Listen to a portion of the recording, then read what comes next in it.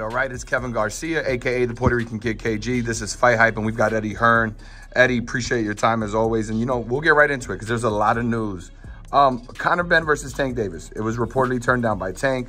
Saw some news about maybe $25 million being an offer potentially, Tank, that he didn't even entertain. Can you speak to any of that? No, it definitely wasn't that much money. I mean, it was a base offer. I've already said it was 8 figures, but with pay-per-view bonuses, gate upside, could have made $25 million if the fight is big, which I believe it is. But you know, he didn't really want to entertain the conversations. No problem with it. Not he's scared to fight Conor Benn. Of course he's not. Just obviously has other plans, and if he doesn't want to make $15–20 million to fight Conor Benn, there's not a lot we can do. So we move on, and you know, a big name will be next. You've seen Danny Garcia call him out. We love the Barros fight.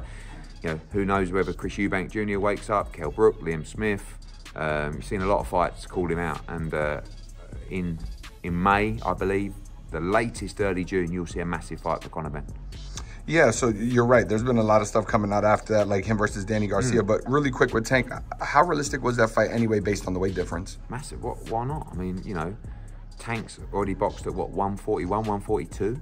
Yeah. Like if by the way, Tank's a favourite, big favourite against Conor Benn. So I quite like Conor having an extra, what might be 4 or 5 pounds, because it's a very dangerous fight. But Tank called out Conor Benn on social. It wasn't that, you know, and we went back and made him a big offer, but he didn't want to entertain the fight. Maybe he doesn't want to fight at 147.